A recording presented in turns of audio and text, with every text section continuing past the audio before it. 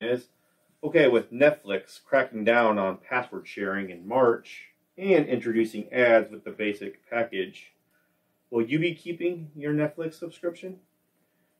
Or are you going to look elsewhere? Does anybody watch it? Yes. Who watches it? Currently I am. This morning. Almost every day. So I'm going to pay for it. It'll be at my house then. So then you... It's going to be like, it's not like a whole other account, right? But isn't it, they'll charge you extra based on like how many locations it's at? Yeah. What they're going to do is, they want you to like log in. It's got to be connected to the main Wi-Fi, whoever's the account holder. Every 31 days, you got to watch something on there.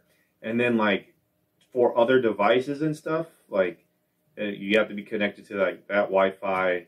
Like they're going to crack down on different. They're going to monitor closely what devices get logged into each account. And if you want to go somewhere, and the location. I was going to say. Yeah, if you want to go somewhere, you got to get a temporary code. So say you're watching Netflix on the plane or in a hotel. It's a temporary code, and that's only good this isn't going to last. It's only good for 7. You do? Mm-hmm. No. I think they're all going to start cracking down more and more on password sharing. Because there's groups like, oh, you get HBO Max, we get Netflix, which is what we all do. This is what we do. That's not what we do. Yeah. Well, but people do it. Yeah. Yeah. He pays for Netflix. I pay for Disney. It's smart. I pay for HBO. You pay for HBO. I pay for YouTube TV. So saying this. I don't care. What are you gonna do? Listen, I don't. I can't imagine that they're gonna lose subscribers. That's all there's to it. I think they might lose subscribers, but I think they'll still make more money. They'll use like a ton of viewers, like instantly right off the get-go. Like from a business perspective, I don't know like what percentage of views are like the password sharing thing, but say out of like 1 million accounts, see the numbers, but let's articulate that right. But you know what I mean? Like say 75% of people that are on password sharing don't watch it anymore, and 25% do start paying on their own. That's kind of a no-brainer. Yeah. Yeah. The whole on-the-go thing, that's what makes all and the it's only good apps. for 7 days, like 7 consecutive days. So if you're on the road for like 2 weeks, I guess, I don't know what you do. Then they said you can put in a request to change your primary Wi-Fi network or something like that, and that becomes your permanent one. But well, do people think it's going to last forever? Yeah. Did people think it was going to last forever? Well, I just don't. I don't really particularly like Netflix. I think it's my least used. I don't use it. I use it the least. Only reason why we have it is because there are some blockbusters on there, like Stranger Things, and there's a ton of content. Yeah, Squid Game was huge. A lot of the original like shows. I think all of the Netflix originals so mid, and that's why the stuff doesn't last. And I loved Cobra Kai, but he's right. I mean, it's not a lot, but there is some stuff on there that's like, okay, yeah, I do want to watch that. There's some documentaries that I like too, but it's probably my demographic then, because I watch a ton on Netflix. Yeah. Right. I don't know. See, we pay for our own Netflix, so we're not worried about it. But I know you. I think it will. I think it will lose subscribers, but it'll probably still make money. Oh no, we'll see. Lose subscribers. You think people that are paying will stop paying because they can't share it? Well, yeah, if they're splitting. I think the freeloaders. I think the freeloaders will kind of get cut off, and a small minority of them will start paying. I'm not sure if the subscriber count will really go down. You think it will? Maybe not. I think it will because a lot of people do that trade thing where I pay like we do. Like I pay for Netflix and you pay for this, and then it's like I get your password of it because like. And you think out of that tree, let's say like 3 families. You're right with that system.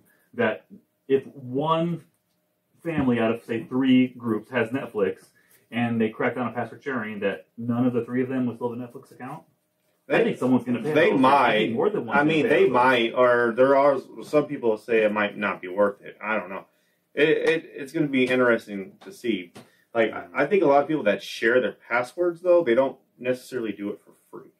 They get something out of it. There's some like kind of trade, right? There's a trade system, or maybe they are getting a portion of the subscription for it. Like it's not necessarily like I don't just loan out my Like if a friend was to come like, hey, let me get this real quick. I'm like, no, dude. Like I'm gonna need something. Like, you know what I'm saying? Like, I don't know, but But then again, those people that are paying, maybe they could just get their own Netflix account. I think it just depends. Honestly, it depends on the content and the person, who they are. If they enjoy the content or if they don't enjoy the content. If they think it's worth it, they don't think it's worth it. I mean, I just think Netflix has a huge library of stuff. Most of it is not that great, but they do have some things on there though that are worthy of, you know. But then again, like you could be like me, where I'm stuck. All my favorite shows, I'm in between seasons. I could probably cancel it right now and wait until all those you know renew and then get it back, watch everything, and cancel it again. I can see that happening too. Yeah, but I'm not surprised, and I think it kind of makes sense. Yeah, I'm not sure what else people expected. The on the go thing though, like that's the whole like benefit of streaming. Yeah. I can take my whole iPad and go wherever with all my apps. Well, I think you can, but it's probably, like you said, like it has to kind of be connected to the home place once in a while. Yeah, it says every 31 days you have to be connected to the primary Wi-Fi and you have to watch something. See, because I think they have to make sure like that it's not an inconvenience for people that are already there and actually pay for it. Yeah. But they would never notice the difference. Exactly. Yeah, I get it. It's funny though because then they don't care one bit. Yeah, just as recent as like 2017. I guess that's really not that recent, but they were like encouraging people to password share. Like they had a whole like thing on Twitter. They're like, "Yeah, share your password." Like they were encouraging it back then. I guess times have changed now. Viewership, yeah. Viewership, yeah. All that matters. There wasn't as much competition back then either. No. Netflix was like the only one for quite a while. Yeah, since then, HBO Max.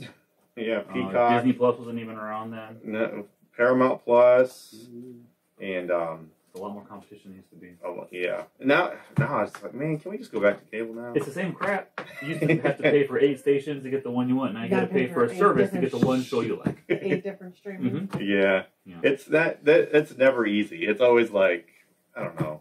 That'd be nice to have everything in just one spot, pay the one subscription. But then you end up paying like $100. I don't know. It comes out to be the same. But I don't know. We'll probably keep our Netflix because we have all the other streaming services anyway. So it doesn't really hurt us anyways. Yeah. But I can see why people would cancel because, I mean, like I said, like if you're in between all your favorite shows on it and you don't watch it, why keep it? But how would that change from people? I mean, with the password sharing, I think there's a lot of people. I think there's a lot of people that are in that boat. They're like, "Oh, I better not cancel this because somebody else is using my stuff, and they're probably watching it, so I'll keep it for them." There's probably a lot of that, like that's going on. But I don't know. I'm not speaking for everybody. That's my own analysis.